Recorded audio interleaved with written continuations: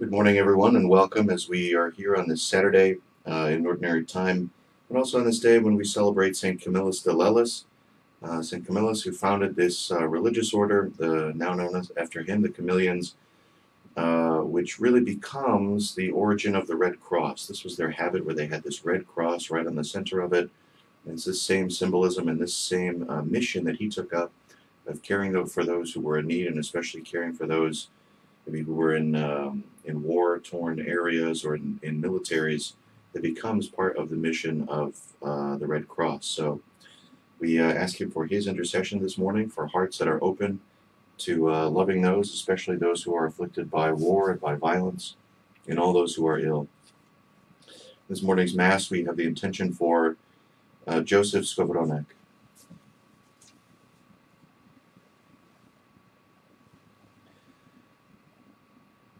Open-handed he gives to the poor. His justice stands firm forever. His might shall be exalted in glory. In the name of the Father, and of the Son, and of the Holy Spirit. The Lord be with you. Brothers and sisters, let us acknowledge our sins, and so prepare ourselves to celebrate the sacred mysteries. You were sent to heal the contrite of heart. Lord, have mercy. You came to call sinners. Christ, have mercy. You are seated at the right hand of the Father to intercede for us. Lord, have mercy. May Almighty God have mercy on us, forgive us our sins, and bring us to everlasting life. Let us pray. O God, who adorned the priest St. Camillus with a singular grace of charity towards the sick, pour out upon us, by his merits, a spirit of love for you, so that serving you in our neighbor, we may, at the hour of our death, pass safely over to you. Through our Lord Jesus Christ, your Son, who lives and reigns with you in the unity of the Holy Spirit, one God, forever and ever. Amen. A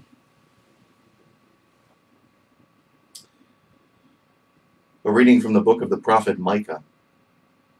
Woe to those who plan iniquity and work out evil on their couches.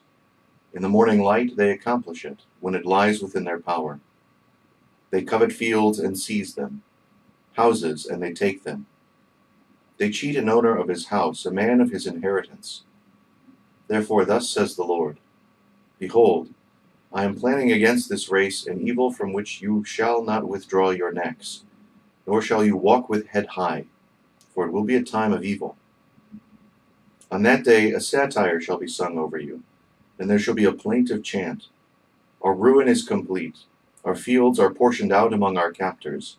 The fields of my people are measured out, and no one can get them back. Thus you shall have no one to mark out boundaries by lot in the assembly of the Lord. The word of the Lord. Thanks be to God. Do not forget the poor, O Lord. Do not forget the poor, O Lord. Why, O Lord, do you stand aloof? Why hide in times of distress? Proudly the wicked harass the afflicted, who are caught in the devices the wicked have contrived. Do not forget the poor, O Lord. For the wicked man glories in his greed, and the covetous blasphemes. He sets the Lord at naught. The wicked man boasts, he will not avenge it. There is no God, sums up his thoughts. Do not forget the poor, O Lord. His mouth is full of cursing, guile, and deceit. Under his tongue are mischief and iniquity. He lurks in ambush near the villages. In hiding he murders the innocent. His eyes spy upon the unfortunate. Do not forget the poor, O Lord. You do see, for you behold misery and sorrow, taking them in your hands. On you the unfortunate man depends. Of the fatherless you are the helper. Do not forget the poor, O Lord.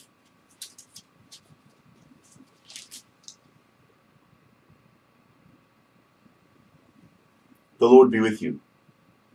A reading from the Holy Gospel according to Matthew.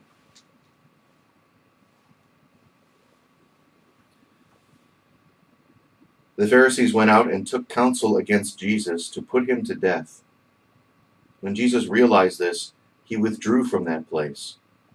Many people followed him, and he cured them all, but he warned them not to make him known. This was to fulfill what had been spoken through Isaiah the prophet. Behold, my servant whom I have chosen, my beloved in whom I delight. I shall place my spirit upon him, and he will proclaim justice to the Gentiles. He will not contend or cry out, nor will anyone hear his voice in the streets. A bruised reed he will not break, a smoldering wick he will not quench, until he brings justice to victory. And in his name the Gentiles will hope. The Gospel of the Lord. Praise to you, Lord Jesus Christ.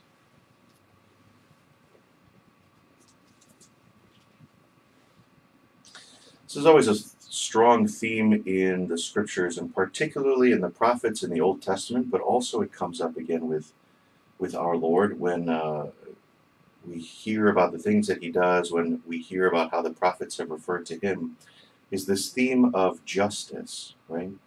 Justice is what is owed to somebody by right, because of some inherent reason, right? The smallest version of this, right? If you take out a book from the library, in justice you have to return it because it is their due, right? It's something that belongs to the library. You can't just take it for yourself. Justice in the way that we treat one another, we offer to one another what we are owed, what each one deserves, because we are made in the image and likeness of God, right?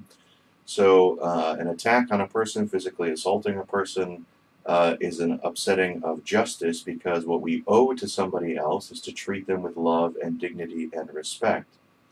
But there are many things that the wisdom of the scriptures and the tradition of the church tells us are encompassed under justice. But a lot of times what we do is we take that concept of justice and we replace it with charity, because it makes it easier for us to ignore our obligations of justice. When we see those who are poor, when we see those who cannot feed themselves, when we see those who do not have housing, as is referenced here in the prophet Micah, when we see those who are slandered, when we see anybody who is mistreated or does not have what they need to live, it is an obligation of justice to help provide that for them. Not an obligation of charity, as sometimes now we would rather think. I think, well, maybe out of my generosity, I can help somebody who is poor. Maybe out of my generosity, I can help someone who is homeless. But that's not our charity. When we do that, we act out of our justice, which has not been given to those who are in need. There's a very radical claim that the scriptures make, that the Christian tradition makes. And we can't hardly imagine what the world would look like if we actually lived justly according to the scriptures, according to the traditions of the church, according to the laws of God. The scriptures and the tradition will tell us, right, that if we have extra clothing, for example, if I have an extra coat that I'm not using, that is of no use to me, maybe it just sits in my closet, right? If I have that extra coat, then it is a matter of justice, not of charity, that I should get rid of it from myself and give it freely to somebody who doesn't have one. That's what we're talking about when we talk about biblical justice. And what happens when this is not lived out? The prophets tell us over and over again, there will be a punishment that happens, there is some evil that happens to those who do not live justly. And so, certainly, at the very least, if we are not yet willing to truly convert our hearts and love our neighbor, if we don't have that kind of perfect love for justice, then we can have this imperfect love, which is the love that says, okay, well, I'm afraid. I'm afraid of what might happen if I don't live justly. And either one of those things is the beginning, but really the ultimate thing here is to live in the way that Christ has lived, right? Not in this kind of revolutionary, in the sense of a violent revolution sort of way, but in a quiet way that simply lives out this justice that God asks of us. Not necessarily calling attention to ourselves, as the scriptures say of Jesus, right? He will not contend or cry out. They will not hear his voice in the streets. A bruised reed he will not break. A smoldering wick he will not quench. And yet, somehow, when early Christians and Christians throughout the centuries, and that includes St. Camillus, who we celebrate today, when they lived out truly the justice of God in caring for others, That's when people took notice. That's when hearts began to be changed. That was their crying out and contending in the streets, was being these living examples of the love of God. So we ask for that grace that, we do not confuse justice and charity in our own lives, but also the grace that we need to really live out this justice and to live out God's charity.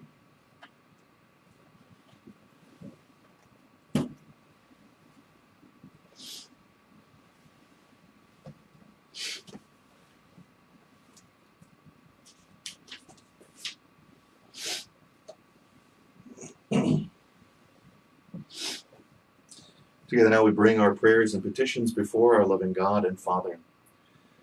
For our Holy Father, Pope Francis, and for our Bishop, Cardinal Supich, that they may always help us to understand the teachings and traditions of the Church and see how to live them out today, we pray to the Lord. Lord, hear our prayer. For all of our civil and government leaders, that they may enact laws and enforce them in such a way that is really in accord with God's justice, the only true justice. We pray to the Lord. Lord, hear our prayer. For all those who are ill, especially all those who have been sick or injured in war or in violence, may they know the healing touch of the divine physician and the compassion of their caregivers. We pray to the Lord. Lord, hear our prayer. For all those who have died, especially those in our own family and friends, may they see God face to face in heaven. We pray to the Lord. Lord, hear our prayer. For Joseph Skowronek, who we remember at this Mass, and for all those intentions that we hold within our hearts, or for any intentions that you'd like to share by typing them into the comments.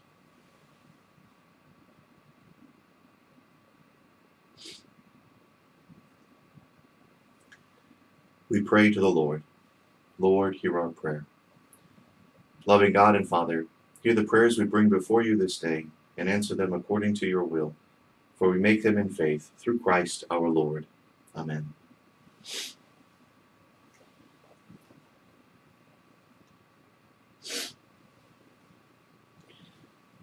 Blessed are you, Lord God of all creation, for through your goodness we have received the bread we offer you, fruit of the earth and work of human hands, that will become for us the bread of life. Blessed be God forever.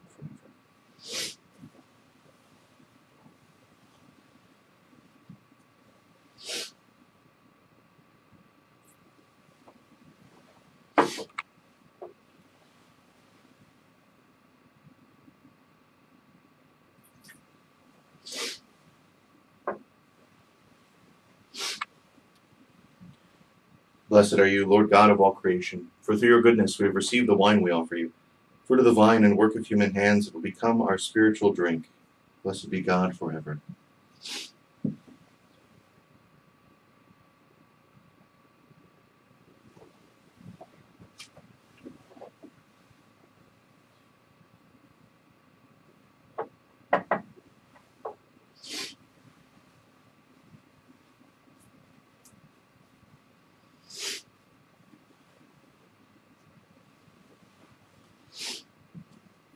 Pray, brothers and sisters, that my sacrifice and yours may be acceptable to God, the Almighty Father. May the Lord accept the sacrifice at your hands, for the praise and glory of his name, for our good and the good of all his holy church. Receive, O Lord, the offerings of your people, and grant that we, who celebrate your Son's work of boundless charity, may, by the example of blessed Camillus, be confirmed in love of you and of our neighbor, through Christ our Lord. Amen. The Lord be with you, and with your spirit. Lift up your hearts. Let us give thanks to the Lord our God. It is truly right and just, our duty and our salvation, always and everywhere to give you thanks, Lord, Holy Father, Almighty and eternal God. For in goodness you created man, and when he was justly condemned, in mercy you redeemed him, through Christ our Lord.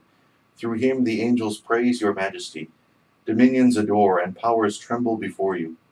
Heaven and the virtues of heaven and the blessed seraphim worship together with exultation. May our voices, we pray, join with theirs in humble praise as we acclaim, Holy, holy, holy, Lord God of hosts. Heaven and earth are full of your glory. Hosanna in the highest. Blessed is he who comes in the name of the Lord. Hosanna in the highest.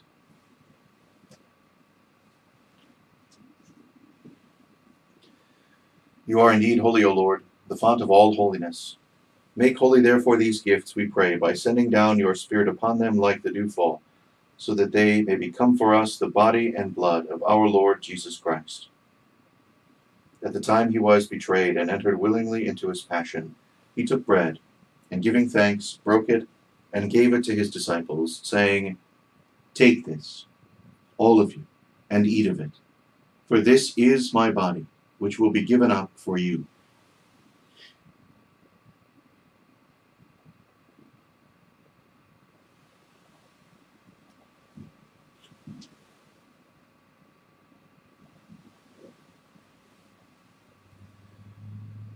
In a similar way, when supper was ended, he took the chalice, and once more giving thanks, he gave it to his disciples, saying, Take this, all of you, and drink from it, for this is the chalice of my blood, the blood of the new and eternal covenant, which will be poured out for you and for many, for the forgiveness of sins. Do this in memory of me.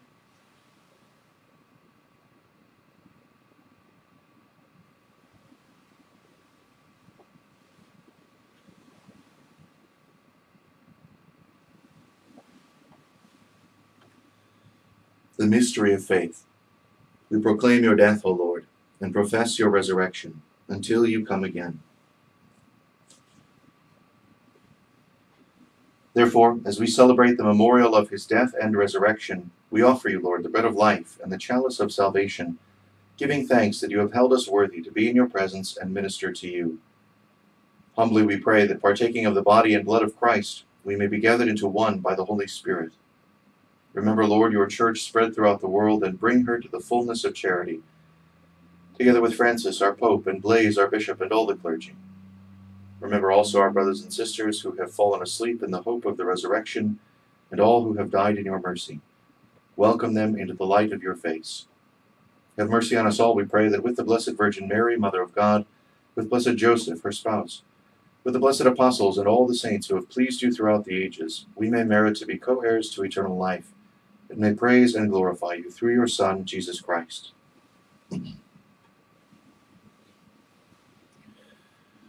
Through him, and with him, and in him, O God, Almighty Father, in the unity of the Holy Spirit, all glory and honor is yours forever and ever. Amen. At the Savior's command, and formed by divine teaching, we dare to say, Our Father, who art in heaven, hallowed be thy name. Thy kingdom come, thy will be done, on earth as it is in heaven. Give us this day our daily bread, and forgive us our trespasses, as we forgive those who trespass against us. And lead us not into temptation, but deliver us from evil. Deliver us, Lord, we pray, from every evil. Graciously grant peace in our days, that by the help of your mercy we may be always free from sin and safe from all distress, as we await the blessed hope and the coming of our Savior, Jesus Christ. For the kingdom, the power, and the glory are yours, now and forever. Lord Jesus Christ, who said to your apostles, Peace I leave you, my peace I give you. Look not on our sins, but on the faith of your church, and graciously grant her peace and unity in accordance with your will, who live and reign forever and ever. Amen. The peace of the Lord be with you always. Your spirit. Let us offer each other the sign of peace. And you're welcome to do that as well by exchanging words of peace in the comments here on the video.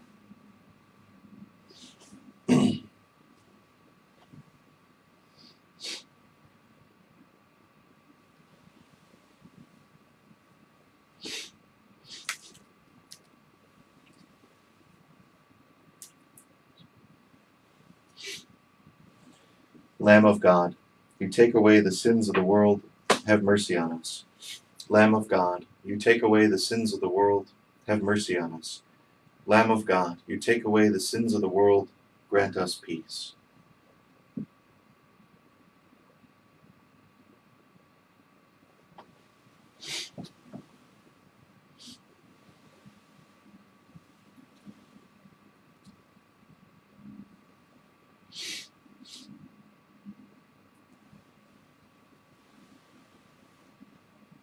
Behold the Lamb of God.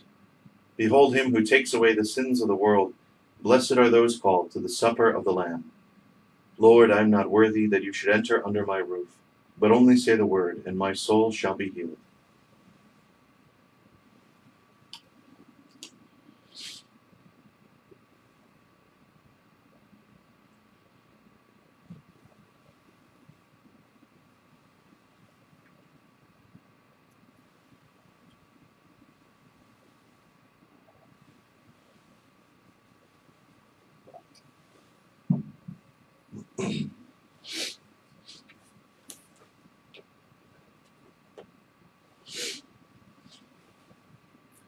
This is how all will know that you are my disciples, if you have love for one another, says the Lord. We offer now this prayer of spiritual communion. My Jesus, I believe that you are present in the Most Holy Sacrament. I love you above all things, and I desire to receive you into my soul. Since I cannot at this moment receive you sacramentally, come at least spiritually into my heart. I embrace you as if you were already there, and unite myself wholly to you. Never permit me to be separated from you. Amen.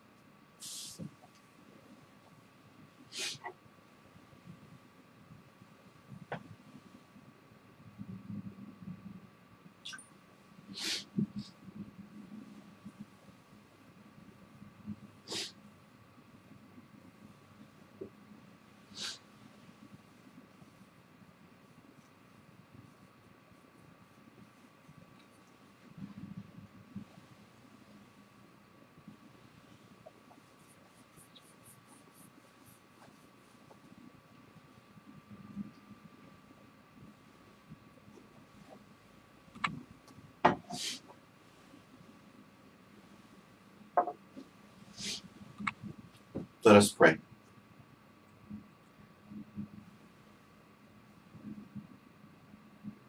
Grant, we pray, O Lord, that we who are renewed by these sacred mysteries may follow the example of Blessed Camillus, who honored you with tireless devotion, and by surpassing charity was of service to your people, through Christ our Lord. Amen. This weekend, we have our new associate pastor who's beginning with us, Father Louis Mboe. So he will celebrate the 5 o'clock Mass at Queen of the Rosary tonight on Saturday. And then he will celebrate, I believe, the 12:30 tomorrow at St. Julian. And then I will celebrate tomorrow morning the 8:30 at St. Julian and the 10:30 at Queen of the Rosary. Also today we have our first group of children who are going to be receiving their first communions. That will be at St. Julian's this morning.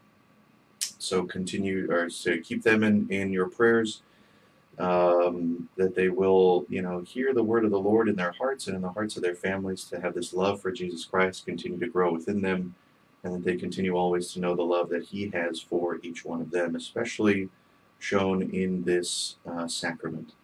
What's not so important is First Communion, right? But it's Second Communion, Third Communion, all the way up until your last communion. Those are always the important ones. The first is a nice milestone, but it's the beginning of our journey. So keep them in prayer. As far as Mass schedules for the coming weekends, we will work at expanding those, probably from 4 Masses, which we're doing this weekend, to maybe in a couple weeks, I think, to 6 Masses on a weekend. But that will depend entirely on our ability to staff those Masses with volunteers, ushers, greeters, and especially cleaners. Really all the different services and all the different things that we would like to do to continue to have times for adoration, times for confession, all of that is dependent on volunteers. So I ask you to reach out to our parish offices if you are interested in volunteering, so that we can have more and more of an expression of these sacraments in our lives. The Lord be with you. May Almighty God bless you, the Father, and the Son, and the Holy Spirit. Go in peace, glorifying the Lord by your life. Thanks be to God. Thank you, everyone. Have a wonderful morning.